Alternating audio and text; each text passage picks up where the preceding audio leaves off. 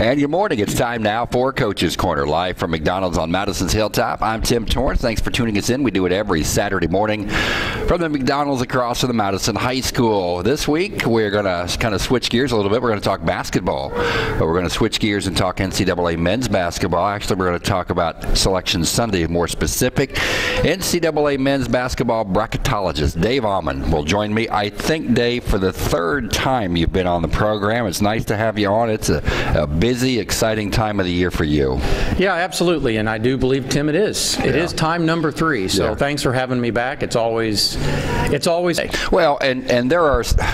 And we follow you on Twitter, and it's kind of funny. You were telling some stories about that, but big on Twitter. And again, the bracket guy Dave, and I told you I've kind of followed some of your tweets a little closer this week to kind of get an idea of things going on in the NCAA men's basketball world. Now, of course, my good friends Travis Calvert, Dave Campbell, they're big NCAA men's basketball. And Travis likes Kentucky, and Dave likes Kansas, and. But I don't keep up with it as much as I used to, just because there's not enough hours in the day.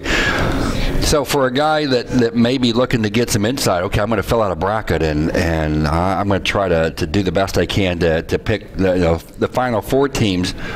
What do they need to look for generally when if they're following you on Twitter? What are you talking about some of the times with some of your tweets and teams that maybe talk bubble teams or teams that maybe be a shoe-in, but what seed are they going to be? How do you figure all that out?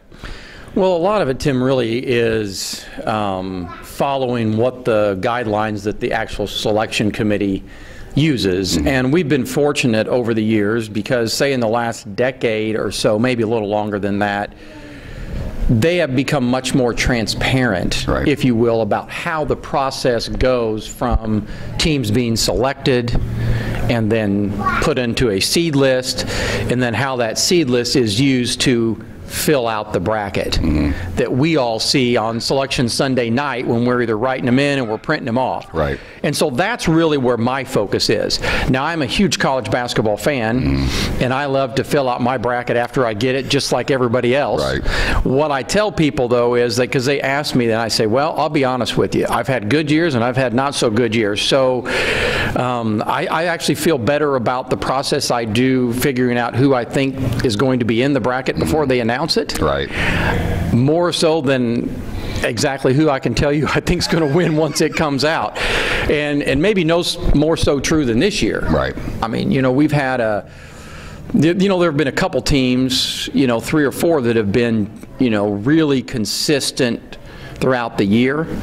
But by and large, it's been one of those years where on any given night, right? Right. So I think you're in a position again where we could have legitimately 12 to 15 teams with a chance to get to the Final 4 this year, right, and that doesn't count for one of those outliers that could happen, a 6, 7, or 8 seed or something making a run, simply because there's not going to be a lot of difference, right, between those teams, and there's 4 teams on a seed line. Right.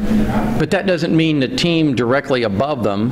So if you're looking at like a 4 seed, for example, the last 3 seed and the first 5 seed probably really aren't any different than the 4s. Right. But there has to be a minor tweak in there and a nuance as to why one is, so if you're 20 on the seed list, you're a 5, and if you're a 21 on the seed list, you're a 6. People look at that, oh, well, they're a 6 seed and they're a 5. And right. It's like, well, yeah, you're one spot different. Right. And one spot different can make a big difference, or maybe cannot make a big difference. I mean, it just, and at the end of the day, Dave, and this is kind of my theory as an amateur looking at all this, is at the end of the day, boys on the court kind of determine everything.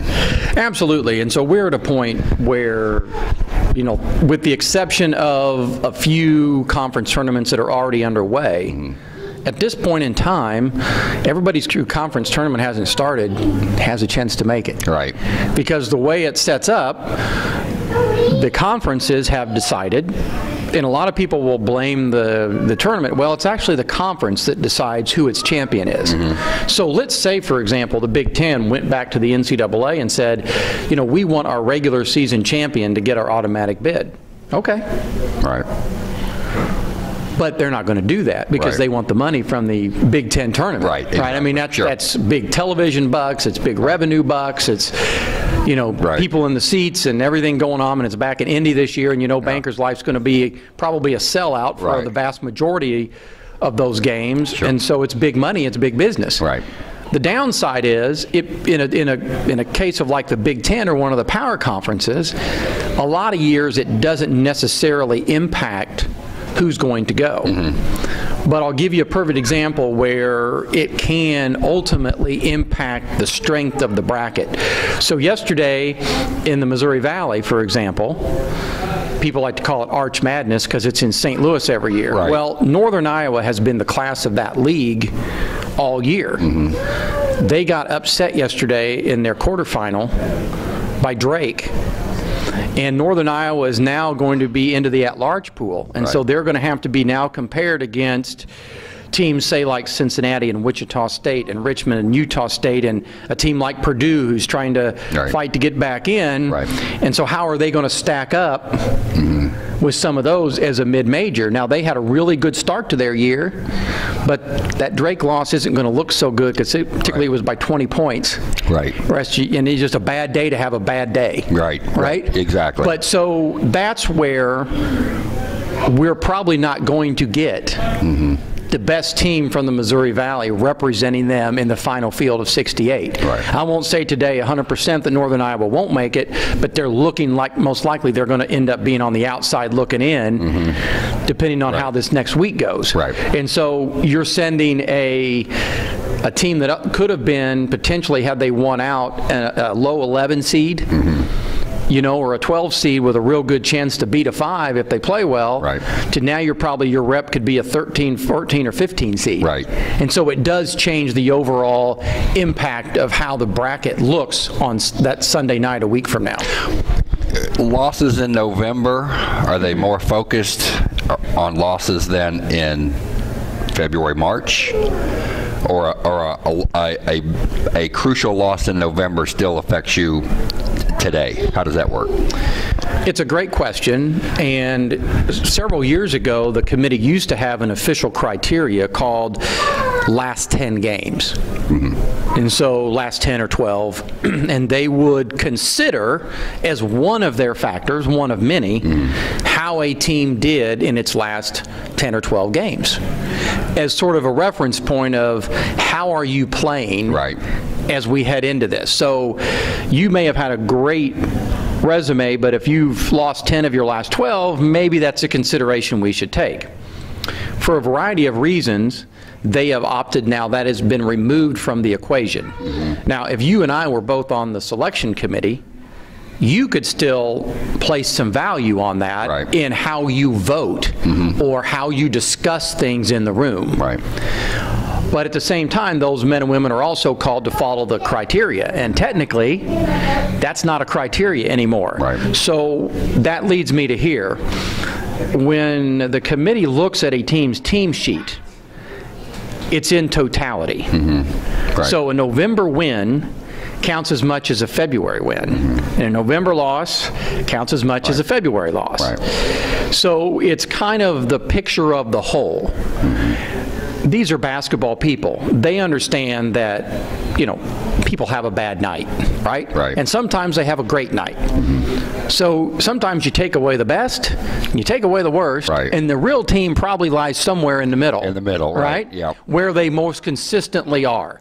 And that's why we tell people, not that one great win probably matters a little more than one bad loss, because you're proving who you can beat. As I've heard said, anybody can lose. The question is, who can you beat? Can you beat teams that are going to be in the field? And so that is another thing that the committee will look at. So yeah, I have some wins against the lower end of Quad 2, and I have a good record against Quad 2. Well, how many of those teams are NCAA teams? So those wins still matter. They're still good wins. But if you end up being along that cut line, and you're measuring, but how many teams have you beaten that are going to probably be in the field or are in the field? Because at some point you have to prove that you can beat somebody So it all matters. You know, obviously Kentucky has that, you know, loss for fans around here of Evansville way back in the early year, and people say, well, does that go away? No, it doesn't go away, but you also are going to look at Kentucky in its totality, and that they've wrapped up an SEC championship, and granted the SEC is not real deep, you know, the way it looks right now. So, you know, you have to also look at what they did in non-conference. I mean, they also had some other really good wins. Right. So it's kind of a totality type of thing, but it doesn't just go away. It's like, well, the committee is going to pretend that didn't happen. No, that's not the case either. Dave, let's go back and let's kind of look at the beginning for you. I know we've talked about this the previous 2 years, but we want to do it again. What in the world led you to do what you do? And this isn't a full-time job for you, but this time of year it kind of is. It's a hobby that you do, and why would you get interested in this? Well, it is a hobby that over the years has taken on much more time for a whole variety of reasons. Right. But that's all part of it. There's a college basketball guy I follow who has a lot of these little quips and sayings, and one of them is that you can get on a T-shirt now. It says, "We sleep in May." You know, so that I'm getting close. Right. To this next week, I'm going to feel like I need to sleep the whole month of May, probably. Right. But really, at the heart of it, Tim, I'm a college basketball fan, and I've been a college basketball fan since, you know, I was in high school. And you'd see the bracket come out, and you'd be like, well, you know, how did that happen? Right. So you kind of start tinkering around and trying to figure out. And again, this is where in the last 15, 20 years, the process has become, you know, much more transparent. And so you kind of educate yourself on the rules and how the bracketing process works per the NCAA, and pick up nuances, and you kind of track it. And then it just kind of one of those things where I just kind of started doing it on the side just to see like how it would come about, you know. And then in fairness, you know, you had the Jerry Palms and the Joe Lunardis of the world that kind of made it more of a household kind of thing, right? I mean, you know, at the forefront on a national level. Right. And so you kind of said, well, you know, I'm curious to see what I would come up with if I did it. And then one thing proverbial led to another, and lo and behold, here we are. How many years? Well, I've probably been doing it, at least for myself, probably close to 20. Yeah. Right. But I launched Bracketville at the encouragement of some people to say, well, I'll take it on and throw it online and see what happens. In 2008 was the first year. So it's hard to believe it's been 12 years. Right. And been doing it for NBC picked me up in 2010. Yeah. So it's been a decade. Does the exposure that you've increased exposure, does it surprise you that you've gotten to be this Yeah, I popular? don't know what this is, and you know, when this goes away, that's all fine. Right. It's fun. I think more than anything, Tim, what it is there's a lot of college basketball fans who have a passion for this same thing, and so it's like a community. Right. And so you get to interact with a lot of people, and a lot of really nice people that also do this for varying different kinds of sites and organizations and groups, or for themselves, and also do a very good job at it. Right. And so being able to have those conversations on Twitter or whatever, and then get to talk to people like you and college basketball fans at various places around the country is, yeah, I mean, there's a cool aspect to it. I suppose it's a lot of fun. Yeah. But you know, with it also comes people want you to give them answers, and sometimes like, well, I can give you my best educated guess. Right. How about that? Yeah. You know, because at the end of the day, this isn't Dave's bracket. Right. Okay. If it was Dave's bracket, it'd be real easy. I'd have no stress at all. Right. Right. Because I could tell you exactly what I would think that I would do if I were them. But the challenge is, and all of us that fall into this, and it's many people, we're trying to get into the heads of the 10 men and women that are going to be in that committee room, and trying to tell people what we think they're going to do and how this is going to play out, because that's really what the task is, right? And then to see how it all works out in the end. It's for you guys, it's an educated guess. This is what we think based on what we know. Right. And again, based on what you know, doesn't necessarily mean that's how it's going to play out. It doesn't mean that that's the way it's going to roll. And again, it's all a best guess a lot of times. Well, you have 10 people in there who follow college basketball very closely. They're tasked with it all year. They're debating and they're voting, and we won't get into all of the nuances of that because, you know, that's 10 shows in and of itself. Right. But, it's a very detailed process that they go through, and you know, you're trying to figure out, particularly these last three teams, I mean, which way are they going to go? Right. And some of it's experience, some of it's leaning on what we know historically they have done in the past if there's been a precedent. And I'll give you a perfect example. So, you know, right now there's Purdue fans out there thinking, are we going to be able to get in? Well, as we sit today, they're 16-14. Now, they have some very good wins because the Big Ten is very strong. Right. But you have 14 losses. We saw this last year with an IU team that was right along the cut line. I believe finished 17-15 and didn't quite get in. Okay, historically, and that's not to say that history can't be changed, because it has over the years, but if you're looking for a precedent, the most losses ever for an at-large has been 15, and it's happened twice in the last 2 years. Both of those teams also had 19 wins. They were 4 games above 500. It's been very, very rare for a team to get an at-large bid without being at least 4 games over 500 total. And so that happened, I believe, in 2001, the last time, with Georgia, who had the #1 overall strength of schedule in the country. And if you ever go back in the archives to the old RPI and you look that up, their schedule on who they played that year was insane. Right. Okay? Sure. So most of all their games, all but like a handful, were all in what would be quad 1 today.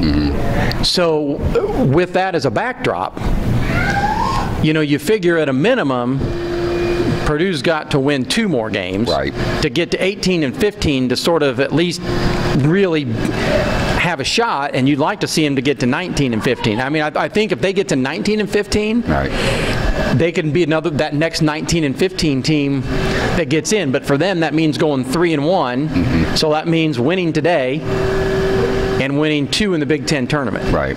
Well, and you talk about quad 1 games. Talk about that. What's that mean? Well, basically what it comes down to is last year the NCAA switched from, and they kind of always had these, they didn't used to call them quadrants, they called them something different, and I forget off the top of my head now what it was, but when they used to have the former RPI, the ratings percentage index, was what the committee used to organize teams. And I always like to tell people, there is a number, but it's not all about the number. Otherwise, why would the committee need to meet? Right. Sure. We just say, here's your automatic qualifiers, and we take the next 36 teams ranked on our net, and then that's it. And there you go. And then we just, all we have to do is get together on Saturday and then put the bracket together, and we're done. Right. So it's not the end-all, be-all, but it is an organizational tool, and we don't know exactly how the new net formula works, because when they changed it, they haven't released it. We know sort of what's incorporated into it, but in terms of how it's weighted and how the math is done within those calculations, we don't really know, because there are some oddities this year, and any metrical system sometimes has an oddity, where the performance on the sheet doesn't necessarily match up with the number. And so then it becomes, how's the committee going to deal with that? So let's say you have a really high net, but your performance suggests, if it was completely based on results, something significantly lower. Right. So those are the ones where it gets really difficult, because you're like, how's the committee going to view this? And so like your Ken Palms of the world and your BPIs at ESPN that are more predictive metrics, they're looking at trying to predict who might win a matchup based on how the team is offensively efficient, defensively efficient, all that. Where the net incorporates some of that now to be more forward-thinking, but it also has some results-based components. Right. And so that's sort of a nuance. But basically, to answer your question, the committee divides them into quadrants based upon upon that net ranking. Okay. With the idea of, and they've made it so, in other words, winning a game on the road, I believe if it's a top 75 team and it's a road win, it could be a quad 1. But to be a quad 1 home win, it has to be in the top 40 or 45. I don't have the number right in front of me. But the point is, we all know it's harder to win on the road at home. So beating a team ranked 50th on the road on their home floor is probably more difficult than beating a team ranked 35 on your home court. Right. So they do that, and then there's an upper tier to both quad 1 and quad 2. And then you have the quad 3s and the quad 4s, and those are, you know, teams that are usually lower ranked into the metric. And so when you look at a team sheet, and if someone wants to see them, you can go to ncaa.com and you can go to the net and you can look at the team sheets, the exact same ones that the committee has. Right. Yeah. Right? Yeah. And so you can go through and you can look at your team's team sheet, and it'll highlight the wins and the losses and where the game was. And they do put the date on there, but as we talked about, it's not necessarily relevant. Right. It'll mark if it's overtime. So you can go through, gives your road record, how you did on the neutral, what your strength of schedule was for both overall and non-conference. And the committee will even be able to value what was your strength of schedule within the conference, because in today's world, we don't have the old Big Ten where everybody played a double round robin. Right. So everybody's Big Ten schedule or SEC schedule or Big East schedule isn't the same. Right. And so they're going to take that into consideration. So, you know, if you only got Northwestern and Nebraska once, that might be different in terms of wins than somebody that played them twice. Right. And that's why the standings today, typically, anymore that your league record isn't an official criteria. Sure. I mean, I'm not saying it doesn't matter. Right. But because it's not, if you're not comparing apples to apples. I mean, if you had 4 games against those two, and somebody else had 2 extra games against Michigan State, Maryland, and Ohio State, you know, it's really, and that's why, you know, when you look at these seedings for the Big Ten tournament, in some of these, it can be a little odd. Right. Sure. Because somebody may have had an easier road. All 10 wins in the Big Ten or 12 wins in the Big Ten are not created equal. Right, exactly. Dave, if you had to look at your number 1 seeds right now, who are we looking at? All right, well, they've been kind of set in stone for over a month. We haven't seen a lot of change, which is maybe a little odd, but I think heading into this weekend anyway, Kansas is your number 1 overall seed, and I'm not honestly sure that's going to change between now and next week. Well, I know a Kansas fan that's really happy right now. Now, you know, Baylor and Kansas, you know, could end up playing for a 3rd time. And so theoretically, you know, if Baylor wins the 3rd rematch, they could be a flip-flop because they're 1 and 2 on my C list and on most that I've seen. Right. But that really kind of becomes a matter of semantics in this sense, is that unless Kansas were to choose to go south, because they have a bigger fan base in Texas, where the South Regional is in Houston, which it would be their choice. Right. The committee would give them their choice if they're the number 1 overall seed on which region they want to go to. Oh, is that right? Yeah. Oh. So they could go south, but Midwest is closer in Indianapolis. So if we work under the assumption that they're going to want to be as close to home as possible, or they don't have a driving reason, then Baylor will be number 1 in the South, and whether one's 1 and 1A, you're still going to get Kansas in the Midwest and Baylor in the South. Gonzaga, in my opinion, is still ahead of San Diego State to be the number 1 seed in the West. San Diego State may need to win today, even though they only have 1 loss on the year, to hold that spot, particularly if Dayton were to win out. You know, Dayton only has 2 losses this year, and they were to Kansas in overtime and Colorado in overtime.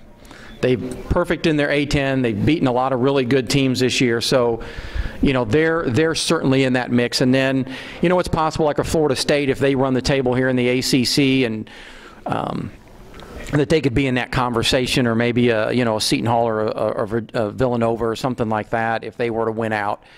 And there's a couple others we could, but you know, that you can extrapolate forever here. Sure. But the reality is, if San Diego State wins today and beats Utah State, I think most likely your 4 number 1 seeds are going to be set before we ever get into championship week. Yeah. And you you know, you look at the number ones, and that's, as you mentioned, they may be set in stone. And for a while, what's tougher to pick? What seed is tougher for you as a bracketologist? Is tougher to look at and go, I don't know. There's too many teams that could be seated right here. What is that? Well, this year it's kind of the 3 line. We got about 10 teams for, if you look at the end of the 2 and the 3 line, 10 teams for about 6 spots that are all very similar. So that's going to be a thing to watch here in the next week on how these last teams kind of maneuver, because you could put all their resumes side by side and pull them out, and for various reasons they're all going to be really close. And I could see it, like I have Louisville as one of the top 4 seeds primarily because they just don't have the high-end wins. Right.